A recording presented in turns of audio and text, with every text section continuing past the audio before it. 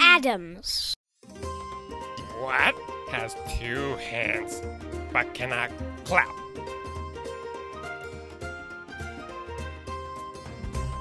Once upon a time, the king and queen had a beautiful daughter, Princess Flowers.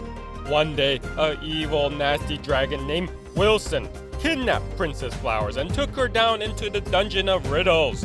The king and queen declared that any brave knight who returns the princess will have her hand in marriage. Many brave knights did not come back.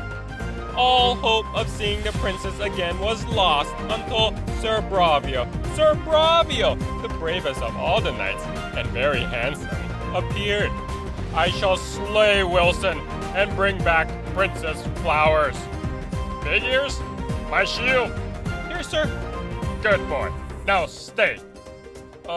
Sir? What is it, Sardines? Shouldn't you take the backpack? It has food, torches, maps, rope, even a book of riddles. A knight does not wear a silly backpack. Silly is your job. But sir, the riddles... Look, Sardines. Why don't you keep an eye on the clock and see how fast I am? I'll be back before sundown. The sun went down, and Sir Bravio did not come back. Sardines worried. Oh, maybe I should have followed him. What if he's lost, hungry, or worse, dirty? Oh, Sardines ran after his master. Hello? Sir Bravio? Sir Bravio, is that you? A large, furry figure with a glowing staff appeared and spoke. Another hero dares to enter the Dungeon of Riddles? No, I'm not a hero. I just wanted to take a quick look around for my master. He's the amazing hero. Is that okay? You'll have to answer my riddle correctly to enter. And if I answer incorrectly? Oh, you'll still enter. But you'll meet the beastie thingy. Okay.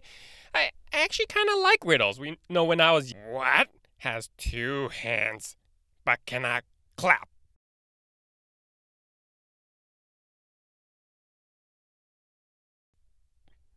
That's easy. A clock. Correct.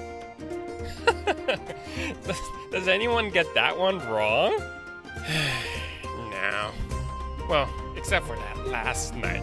That good-looking knight. Wait, good-looking knight? What knight? May you solve the riddle. Tap here to go to the next level. Was this fun? Then you should subscribe by tapping here. And be sure to check out other fun stories by children's author E.B. Adams.